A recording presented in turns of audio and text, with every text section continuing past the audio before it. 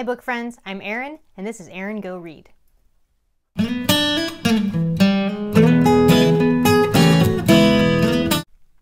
Today I have a book haul, including some book mail. So I was planning on filming this when I got home today anyway, and then I was hoping that this book depository order had made it, and it has. So I need scissors to get into this. So these are books that I have ordered and purchased since about mid-January. So what do we have here? So I have a couple collections that I like. Ooh, this is Beloved. So this is the vintage red spine edition of Beloved. I have an old battered copy that I got for like $2 at a local used bookstore, which was great. It got me through my first reading of Beloved, but I really hated the cover. And so I'm happy to have, in addition to the book, the vintage red spine collection and a beautiful copy of this amazing book. Okay, there might be more than one in this guy. So some of these were purchased, there was some sort of sale or, 15% off or something like that after Christmas. And then, I'm not sure if it was Thrift Books or Book Depository for my birthday, which is at the end of November. In the end of December, I got some sort of coupon from them for my birthday. Okay, so we have some more vintage red spines. And we have Oscar Wilde's The Importance of Being Earnest. And that's a really cool cover. So as far as I understand, all of the vintage red spines each author has one artist that does all of that artist's covers. So any Oscar Wilde book in a vintage red spine will have this artist. Does it say? Adam Hancher. Adam Hancher did the cover art for this one.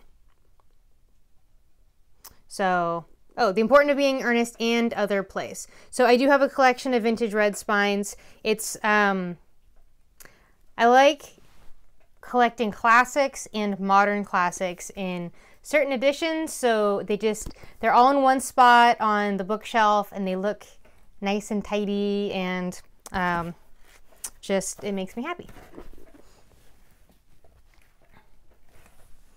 And we have 20,000 Leagues Under the Sea by Jules Verne, and that is a vintage red spine as well. And so here we have completely different color art. So all the Jules Verne will have cover art by Jimmy Tierney. Cool. And see, as they're stacking up here, they look so nice and they're all red. The collection of them on my shelf are like way up there. You can't see them. And it's Book Depository typically will give you a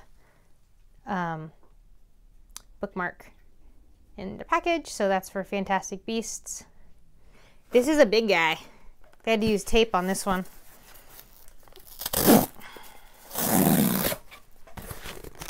Ooh, there's lots in here.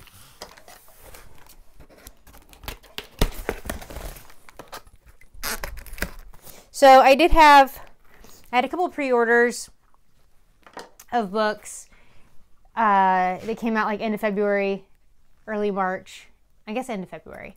And then these orders, and I don't think I have any more outstanding orders. So hopefully I'm going to be done for a little while. We'll see how long this keeps me satisfied, right? The Squirrels Who Squabbled. I don't really know what that is about, but it's cute. Whatever that bookmark is for. All right, we have Stoner by, is it John Williams? Yeah, John Williams. Russell at Ink and Paper blog really likes this book in John Williams, and so I thought I would give that a shot. And again, it's another red spine to add to the collection. These are all red spines. 3 Men in a Boat by Jerome K. Jerome, and Kate Howe is a big fan of this one, so I will probably save this one for Victober, which Kate Howe typically hosts or co-hosts. And we have The Scarlet Letter by Nathaniel Hawthorne in a vintage red spine. Ooh, and North and South by Elizabeth Gaskell. Ooh, this is a pretty cover. In the vintage red spine. So I read Wives and Daughters by Elizabeth Gaskell. I have that in the English Library Classics edition. And I watched the BBC adaptation of North and South last Victober, so it'll be fun to pick this one up to read. So, yay. So those were all red spines. So that was, and I'm thinking that maybe the vintage red spines had all been like on sale or something. When you buy from Book Depository, it's kind of like when you buy from Amazon, how it'll have like the list price and then what they're selling it for. And so you can see like, you know, you're saving 23% or 10% or whatever it is. So maybe there was a sale going on there, and hopefully there was a sale going on. And I jumped on that. Okay, then I have a couple stacks here of books just that I've acquired either through Thrift Books or BookDepository.com in the last month and a half or so, or I definitely had a bit of a haul at my local half price books, which is a great place to buy, especially like new paperbacks. What's it called? Classics, used books. Of course, they're typically in pretty good condition and they have a really good selection. At least my store does. And yeah, I don't think any of this is from Barnes and Noble. I have to keep myself away from Barnes and Noble unless I really want a brand new release and I can use my membership discount to get. Sometimes it's 30% off. Anyway, all right. First four here are going to be part of the Great American Read, adding to that collection.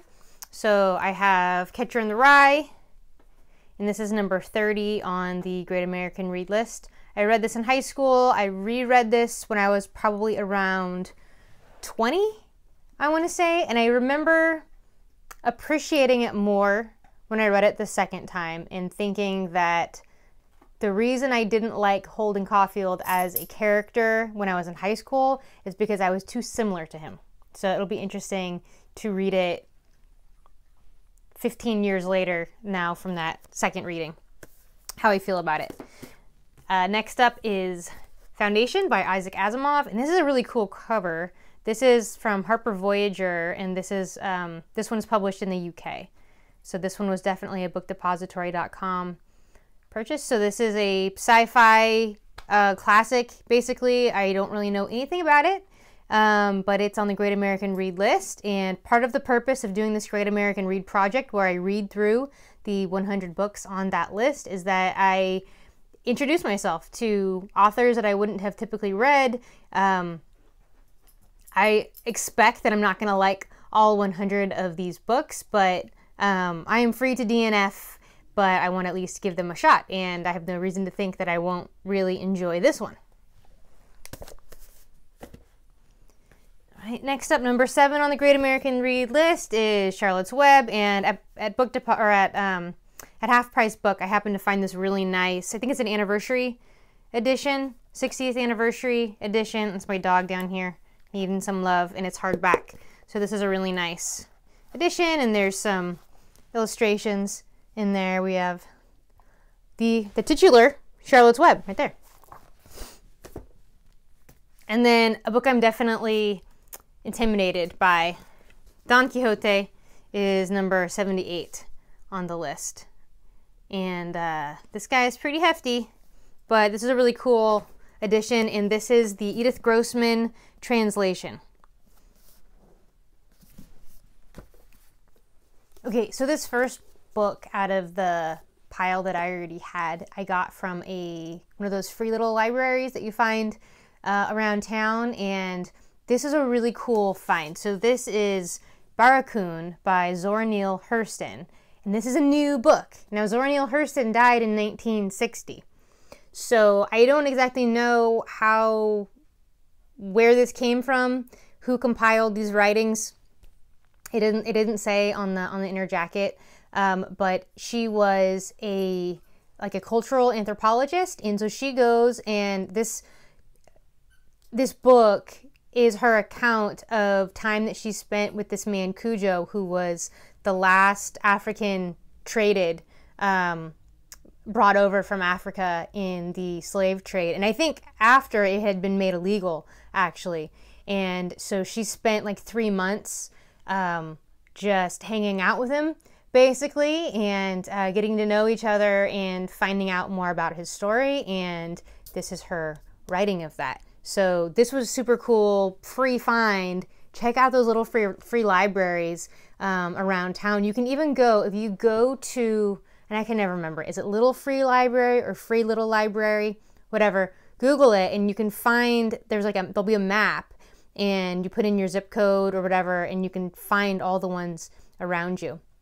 So I have a handful that I know where they are and that I'll stop by regularly. And as I, have books that I want to get rid of, I'll kind of keep a stack going. And so I have one to replace in and out as I find some good gems.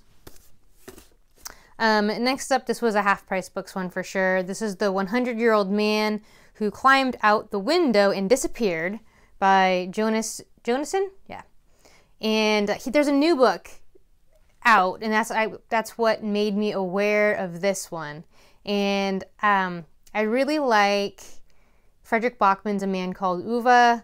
I think I like elderly fic, if that's a thing. And so I want to give this one a shot. I'd heard some good things about this one, and I found it at a good price at Half Price Books. Next up, this is a book of short stories from Christopher Paolini, The Fork, the Witch, and the Worm. And Christopher Paolini is the author of the Inheritance Cycle, or the Aragon books, which I have really enjoyed. And so these are like short story, magical tales from around Alagasia. Alagasia is the world in which Aragon exists in. So I'm excited for that one. I've already read this, but I didn't have a physical copy because I listened to the audiobook, and that is Handmaid's Tale, and I just like this cover quite a bit. Next up is Sally Rooney's Conversation with Friends. I think this is a UK edition, and you can kind of tell even by the it's not floppy. I can feel when it's a UK edition. And so yeah, I really liked Normal People, which is currently nominated it's on the long list for the Women's Prize. So I'll give this other one a shot. Other than the vintage red spines, I also collect the Penguin Modern Classic editions, and here is The Great Gatsby. I have another edition of it. It's a kind of a beat up older edition, and I never find a good looking edition of The Great Gatsby, and it's already a book that I struggle with. I am going to reread it for the Great American Read. Because I'm rereading it, I don't really like the book that much. I want to give it a good shot, and so I thought, well, maybe if I have like a nicer edition of it, and it can be added to my current collection of Penguin English Library editions. So some of them have the light blue spine like this, and some of them just have a white spine. So I wonder if there's a reason for whether they have blue or white. I don't know. Next up, just a book that I've heard about and haven't read, is Oliver Sacks's The Man Who Mistook His Wife for a Hat. And I'm interested in this one because I believe there's a neurological disorder or a brain tumor or something at the heart of the issue. I could be completely wrong on that, and I just thought this was a really cool edition. If you can see that very well, it's Picador Classic. This was another bookdepository.com, and I'm pretty sure this one is a UK edition. Picador Classic, London. Yeah, you can feel it. They're thicker feeling. They are not floppy like American paperbacks are. One that I've heard a lot from a lot of booktubers is Station 11 by Emily St. John Mandel.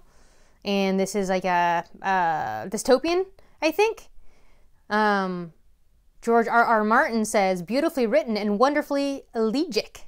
A book that I will long remember. Elegiac? E-L-E-G-I-A-C. I'll have to look that book up. Visually stunning, dreamily atmospheric, and impressively gripping, says The Guardian. So, who cares what they say? I've heard a lot of booktubers that I really enjoy have really liked this one. And that's a cool cover. There's like the city and then the deer right there. My dog wants to play. Okay. Another darling of BookTube is, if I can grab it, Becky Chambers' A Long Way to a Small Angry Planet. I'm seeing a bit of a sci-fi dystopian theme here in this haul. Interesting. So anyway, there's that one. And I have kind of a ugly copy of book 3 in the Flavia de Luce Mysteries by Alan Bradley. This one is Speaking from Among the Bones. So this is a paperback. They have these really cool, let me grab one. They're these really nice naked hardbacks, and I've been having a hard time getting a hold of them. So that red one was book 4. This is book 3. I've read the first 2, so now I have the bridge. I couldn't go on with the series until I got this one, so now I have it. Next up is the only classic that I can remember that I read as a kid. I guess I read Charlotte's Web as a kid, but I remember really enjoying The Secret Garden, and I found this, it's like the chalk, what's this called? Like the chalkboard? It's from Penguin. Penguin Threads, that's what it's called. Edition, and there's the girl on the back. I think this has French flaps, yeah. We have French flaps, and end papers there. What's a Secret Garden, and deckled edges. So that's a beautiful, beautiful copy. I think that my niece Holly would probably really enjoy reading this one. So Holly, when you're ready, I have this one for you to borrow. So I just read, ooh, what did I read this in? Oh, in Americana. Graham Greene, the author, is brought up several times in conversation, and particularly the book, The Heart of the Matter. So I picked that up, and this is another Penguin. This is the Penguin Classics Deluxe Edition, and this is another one with French flaps and deckled edges. So, yeah. Goodness. So those are all the ones that I have bought in person or had ordered, and then I just recently became a galley member of Grey Wolf Press. They are, I'm pretty sure they're local to me, Northern California. I hear a lot from Russell over at Ink and Paper blog about them. He gets a lot of stuff from them, and this is Machine by Susan Steinberg, and this is a galley copy, so this doesn't come out until August 2019. So it says, Machine revolves around a group of teenagers, both locals and wealthy out-of-towners, during a single summer at the shore. After a local girl drowns, the narrator tries to piece together what happened and struggles to find mooring in the aftermath. In formally daring prose, Steinberg captures the violence of desire and its reverberations. The restless rhythm of the novel propels a sharply drawn narrative that ferociously interrogates gender, class, privilege, and the disintegration of identity in the shadow of trauma. Machine is the kind of novel, relentless and bold, that only Susan Steinberg could have written. And Susan Steinberg has written Spectacle, Hydroplane, and The End of Free Love. So, that should be interesting. And now I just have some nonfiction. A couple of these are borrowed. The rest of these are, I purchased myself. The first one I'm reading right now, this is Deep Work by Cal Newport. And I'm actually just happened to be listening to a podcast episode just yesterday on the Jordan Harbinger show. Great podcast, the Jordan Harbinger show. Check him out. Cal Newport was a recent guest, and it's all about deep work, getting deep into tasks, free of distractions, and how even when we think we're really concentrating on things, basically our modern environment, we're constantly being distracted, and there's residue from every time you check that email or you check that notification. When you go back to your work, you have this residue of that last thing in your head, and it takes away from your overall efficiency and the depth and quality of the work that you could be achieving. So I'm enjoying this. The next two these are from my husband's speech therapist. This is Atul Gawan's Being Mortal. And is this the one? He's a doctor. He's a surgeon, and it's like stories of life and death, basically, and what it means to be mortal, I suppose. Next one is Do No Harm by Henry Marsh. This is also borrowed from my husband's speech therapist, and he's talking about being a brain surgeon, and I don't know a whole lot else, so I'm interested to get to that one. Next one is another kind of productivity work-related book, and this is Thinking Fast and Slow by Daniel Kahneman.